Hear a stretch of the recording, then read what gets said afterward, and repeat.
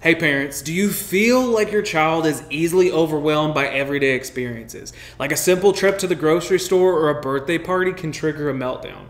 If so, your child might be struggling with sensory processing disorder, or SPD. It's a condition that affects 1 in 6 kids, causing their nervous system to have difficulty filtering and regulating sensory input. SPD can show up as hypersensitivity or hyposensitivity to various things like sound, touch, or smell. It can impact every aspect of a child's life, from learning and socializing to family dynamics. But here's the thing, the root cause of SPD is often what we say hidden in plain sight and does not show up on typical medical testing or exams. Its real root cause is a dysregulated nervous system, which can be triggered by high-stress pregnancy or birth interventions like forceps, vacuums, inductions, and C-sections, which physically alter the function of our brainstem, the very important area of the brain that processes and interprets all sensory information.